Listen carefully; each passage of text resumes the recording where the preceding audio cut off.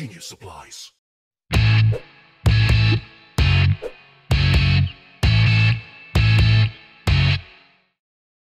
What's up, Spikes? We are back today with some in-studio cEDH gameplay. I'm very excited to be playing some more cEDH.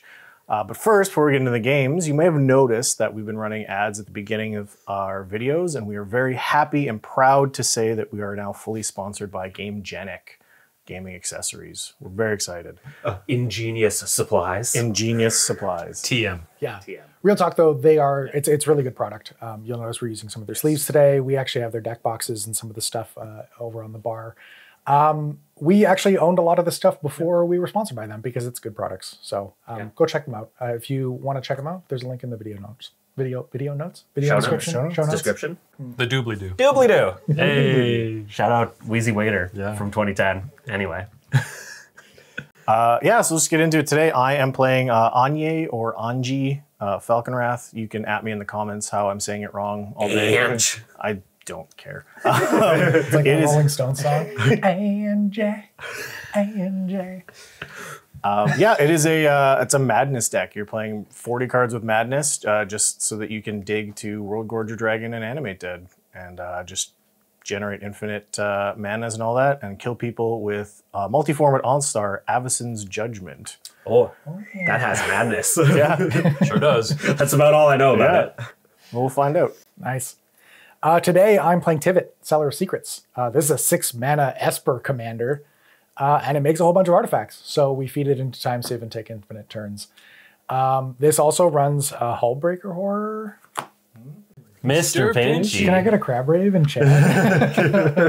Yeah, I don't know. This is the first time I've ever played this deck, so it's my first day. Hi everybody, Alex back again, and today, as always, I'm playing a deck that's not that hard, and it's called Godo, Bandit Warlord. Today we're trying to count to 11 because we're going to cast Godo, we're going to get Helm out of the library, we're going to equip Helm to Godo, and there's absolutely no way we could ever cheat on that count of mana. So it's going to be an 11-turn game. Definitely. You know, surprisingly, Alex playing Godo is maybe the realest deck at the table today, which is weird. I'm going last in turn order? Is that what happened here? That sucks. I'm playing Grolnok the Omnivore.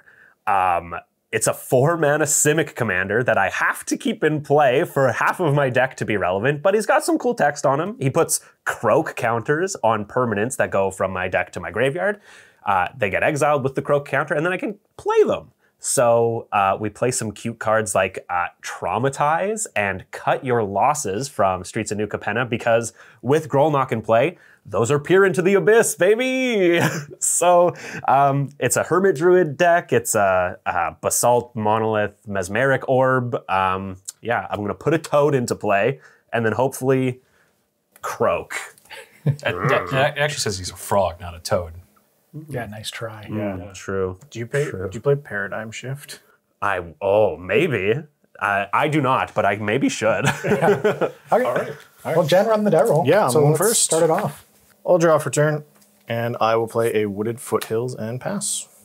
He's passing. I'm passing. Interesting. What do you think is his legacy? I'll draw a card. I'm going to play a Windswept Heath, and I'm going to crack it, going to 39. I'm going to get this Tundra, and I'll use it to cast an Esper Sentinel. Oh, no.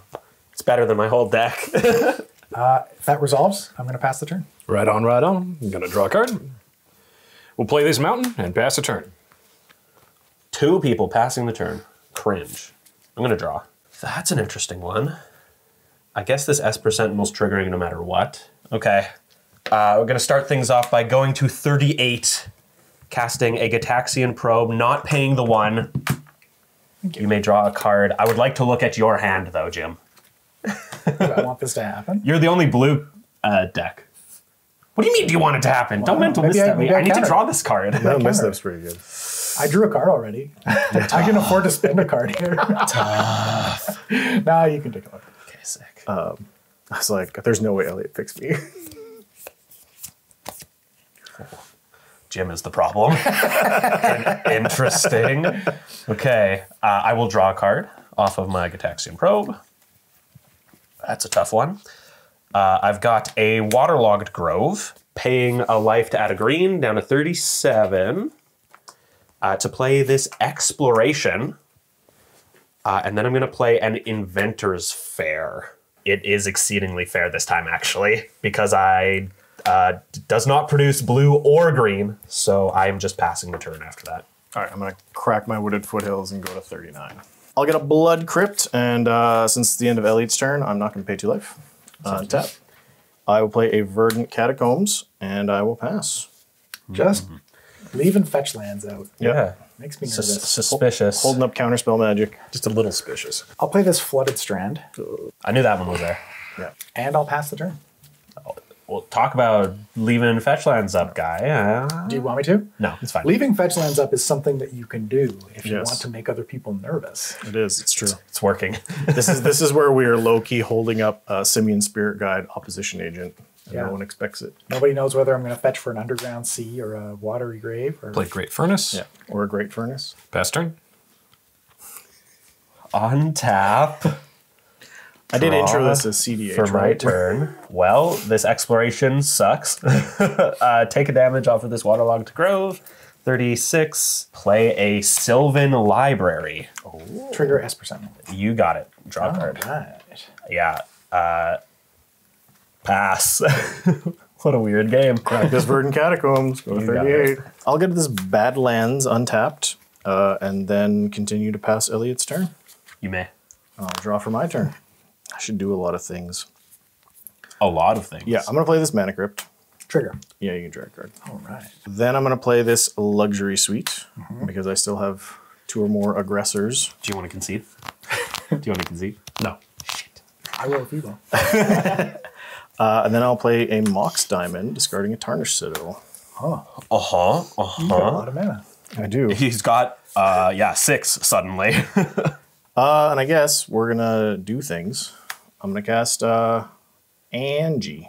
I would like to respond. Sounds good. I'm going to crack my Flooded Strand. You got it. Oh, this checks out. 38. I'm going to get this Underground Sea. Yep. And then still in response to the Anje, I'm going to cast Blue Elemental Blast. Counter target red spell. On a list of things that I was expecting, that actually wasn't one of them. I'll have you know. Pass priority. Pass priority. I mean, I assume that the list of things you were expecting were the list of cards that were in my hand when you Yeah. saw it. But I don't know Yeah, how no spoilers. Blue Elemental Blast was not one of them. I don't know how I feel about this. Getting owned by... I mean, just See, red elemental blast is blue elemental look, blast. did true. I don't I have- draw it off of the Esper Sentinel off the Mana Crypt? Yes. I mean, I don't have a blue elemental or a red elemental blast to counter with. I have a pyroblast. Oh. He did the thing. Did Are we fighting? the name of the movie? I don't think it's he's- worth fighting. I have no colored mana now. Yeah? Do you have a way to remove her after she hits the board? Yeah, Blue Elemental Blast. I'd like to respond by casting Dispel, targeting your Pyroblast. Okay. That one I knew about. Don't worry. Yeah, that's a thing I can't do much about. It Okay. happens. Okay. Dispel counters, Pyroblast, Blue Elemental Blast counters, Ange. Ange back to the zone. Back to the zone. Okay. And I will pass. Okay. I'll untap. Draw a card. I want to play this Misty Rainforest. Oh, fetch land guy. And I'm going to pass. Stop it. So mad. Get some help. So mad. Cards in my hand do nothing because they say madness on them. The cards in my deck do not. Approximately 40 of them. Yeah. Urza's Saga, and we'll tick it up to 1. Okay. Oh, you can tap it for a colorless. I'm going to. To play Fellwar Stone. No. Draw a card. I'm just saying you could. You almost looked foolish. That could have been a red spell. And we'll pass turn. What? Not paying the Esper Sentinel and then passing the turn with 2 mana open? Wow, it's almost like I got interaction He's telegraphing. He's telegraphing something. He's telegraphing D's nuts. Okay. Hey, that one YouTube comment from like 2 months ago. Did any of the rest of you have interaction? Oh, true. I'm going to Sylvan Library. I'm taking 8 here. Oh my gosh. Wow. Okay. Go to 28. 28. My next trick is Spire of Industry. Oh, yeah. That adds a colorless, or tap to pay a life and add mana of any color. Activate only if you control an artifact. Do you control an artifact? Nope. Not currently. I'm not taking any further questions this time. That's why it's still Inventor's Fair. Yes. I need to take another damage here. 27. I am going to play Allosaurus Shepherd. I would like my green spells to become uncounterable. I now have 2 colorless open. Be very afraid of my warping whale past the turn. You gonna pay for the Esper Sentinel? Whoa, it's a creature. Doesn't mean you can't pay. Oh, the Esper Sentinel. I'm gonna untap and draw. You may. Oh, actually, first, you may not. first, I'm gonna Mana Crypt. Spikes damage, No damage. no damage. That's okay. We've already all agreed. It was no damage. Trust us. Well, I'm gonna attempt to cast a spell. That's how Magic is does. played, typically. It works. Yeah. I'm gonna play multi-format All-Star that everybody knows, so I'm not even gonna have to read it.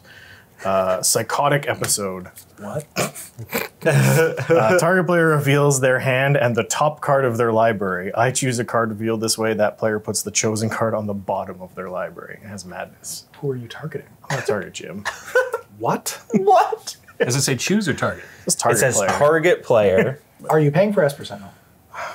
You know what? Yeah, I'm gonna pay for Esper Sentinel Okay. because I can't do anything else. This Then I turn. will respond to Psychotic Episode by casting an offer you can't refuse. Counter target non-creature spell. Its controller creates 2 treasure tokens. Oh, I'm in for that. That's fine with me.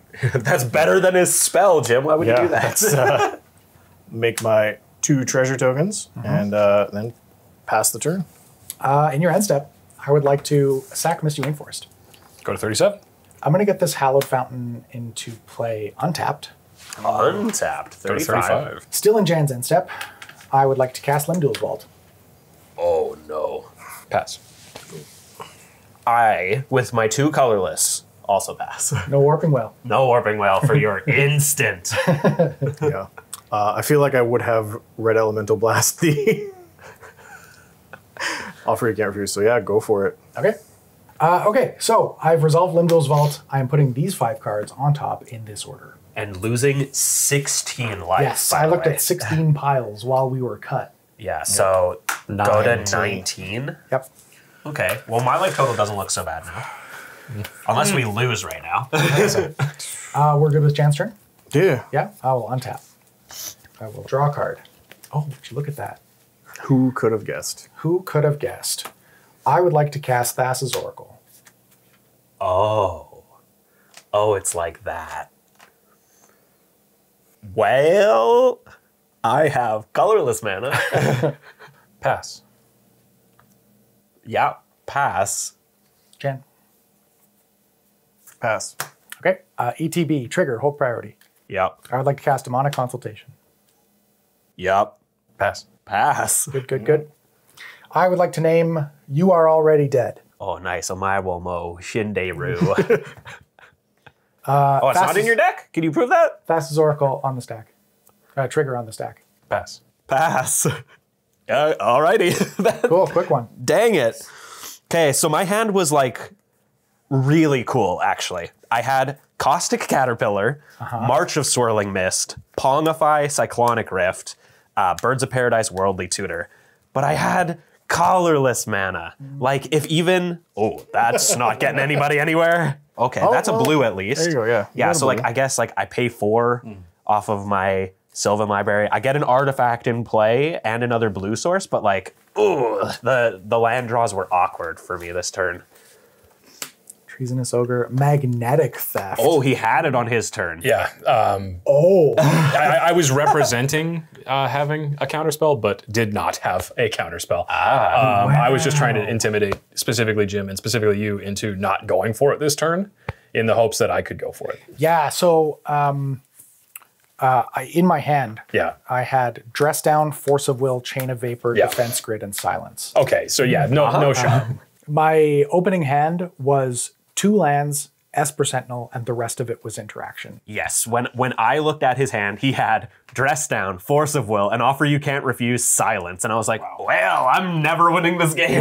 It was a pretty busted opener, and then I top decked the Lindul's Vault, and Well, not I have even Thassa's top Oracle in deck, my right? opener. You drew Right, yeah. 2 from me, 2 from you, 2 from you, I think, right? Like 6 cards. Esper Sentinel's so good. Are you ready for this? You guys aren't going to believe this. Oh, how many madness cards? I had Blood Mad Vampire. No way.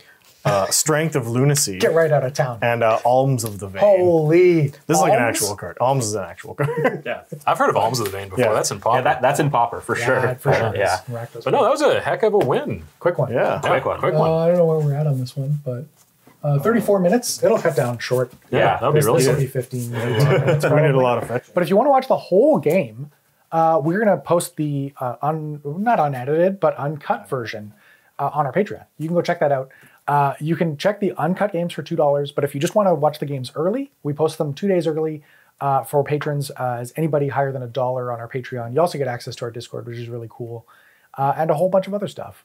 So. Just want to shout out real quick GameGenic one more time for sponsoring the channel. They're the reason we can help keep the lights on around here. And you're about to hear from Jim here in just a minute about how cool our Patreons are. But in the meantime, you have a great day. I want to give a huge shout out to all of our patron supporters, especially those on the screen right now. The support you give us helps us keep the lights on and keeps us making cool content like this every week. Thank you. Thank you, thank you, thank you, thank you. And with that, we'll catch you next time.